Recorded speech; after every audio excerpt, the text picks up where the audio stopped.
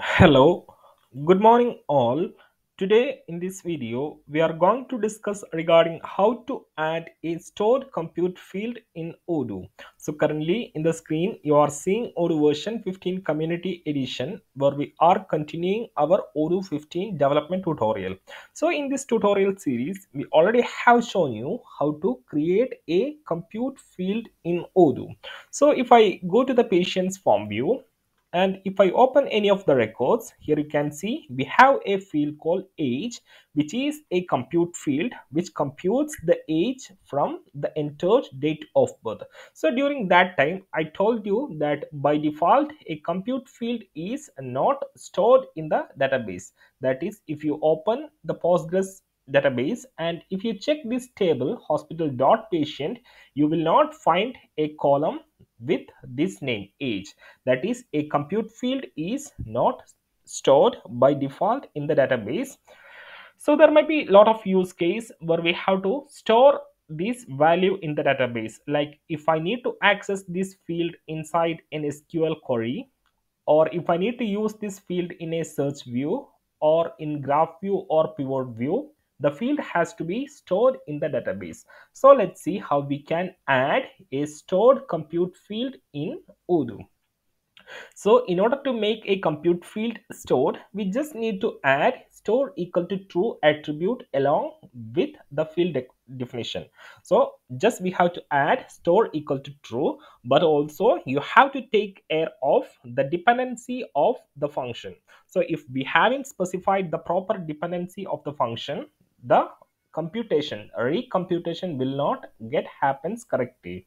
So let's see how we can add a new compute field inside patient model, and let's set the dependency correctly. So what I'll do is that I'll be adding a new field inside the patient model to compute the count of the appointment of the patient. So if I duplicate this tab, here we have appointments, and here you can see if I group by patient, you can see Apple Test has got 2 appointments, Odoo Mates has got 4 appointments, Pineapple Test has got 4 appointments. So let's see how we can add a field here called appointment count and compute the value of appointment count. So what I'll do is that I'll go to the PyCharm. Here we have the custom add-ons. So here we have the OM hospital. So I'll navigate to the patient.py file. So here we have hospital.patient model. So what I'll do, I'll simply define a new field, appointment count equal to fields dot integer. So I'll define a field of type integer. I'll enter a string appointment count, and what we have to do, we have to define the compute underscore compute equal to underscore compute, and I'll give the field name. So as I'm going to compute value to this field, I'll define the function like this, underscore compute the field name. Now what we have to do, we have to define this function. So here I'll define the function diff compute appointment count of self. Then I will iterate self over a for loop for rect in self to avoid the singleton error in Odoo. Then rect dot appointment count. Rect dot appointment count. So I'll just copy these and I'll put it here, and I'll just hard code the value as 10. So from the function I'm returning the count of appointment as 10. Now what we have to do, we have to add this field inside the corresponding view. So I'll copy the field name and I'll go to the views folder. Here we have patient view.xml.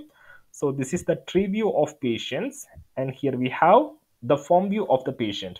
So after the age field, I'll click on Control D and I'll paste the field in the view.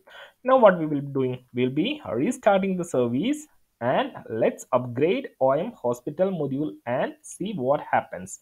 So from here I'll upgrade OM hospital module. So the module has been upgraded. Now if I open any of the patient, here you can see the appointment count is coming as 10. For every record it will be 10 because we have just hard codedly returned the value as 10. Now what we have to do, we have to find the exact value of appointment count. So in order to get that, I will be using an ORM method in Odoo called search count. So what I'll do is that, so I'll do like this: self.env. What we have to do, we have to search inside this model hospital dot appointment where patient matches with the current record. So I'll copy this model name, hospital dot appointment. So self.env, so I'm initializing an environment of this model dot search count. So this is an ORM method in Odoo which will return the count of given domain. So here I'll write some condition. So it will return the number of matched records provided by the condition, given condition. So here I will write the condition, and the condition must be like this. So here I have to search the patient. So I'll check the field name patient ID. So I'm searching inside this model with this field patient ID. Patient ID equal to our rec.id. So rec will contain hospital.patient. So rec.id. So I'm searching the records inside hospital.patient which matches with the patient ID equal to my current record. So let's see what happens now. So now I'll restart the service, and if you go to any of the patients, so here we have test, I'll just refresh and you can see the count has been 0 now. Now if I open Apple test, you can see appointment count is 2. Now if I come back here for Apple test, you have 2 appointments. And if you go to next record, Ulu Mates has got 4 appointments. 4. Pineapple test has got 4. Grapes test 0. Ulu Mates has got 1. Orange 1, etc. So the compute function is getting triggered correctly. Now what we have to do, we have to make it stored.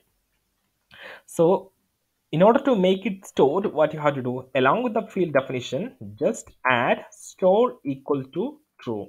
So we have done store equal to true. Now what I'll do, I'll just restart the service and I will upgrade the module. So I have added the store equal to true, and if I go to the apps menu and if I upgrade, let's see what happens. So I have added the store attribute and upgraded the module, and if I come to the Apple test, you can see you have the count as 2. So that's good. You can see you have got 2 appointments for Apple test. So if you check here, yes, Apple test has got 2 appointments. Now what if I add one more appointment for the same patient? So here we have Apple test.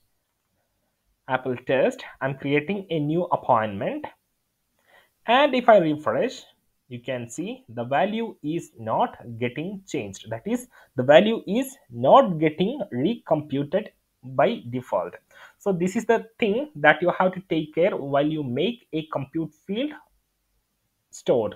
That is, you have to set proper dependency for the compute function in order to recompute the value. So still the appointment count is 2.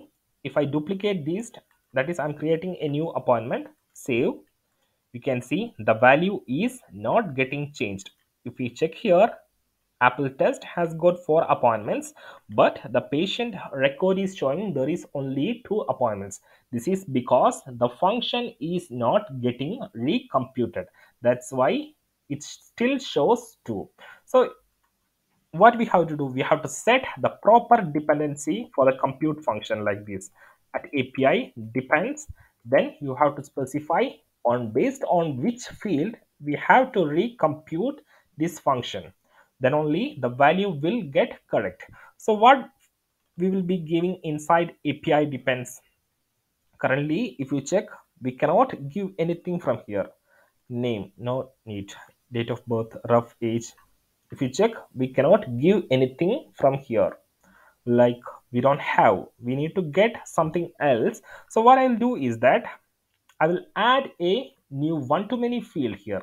So I'll do like this: appointment IDs I need a proper dependency to function to get recomputed. So what I'll do, I'll simply add a new field here of type one to many, fields dot one to many, and I'll give the core model as hospital.patient,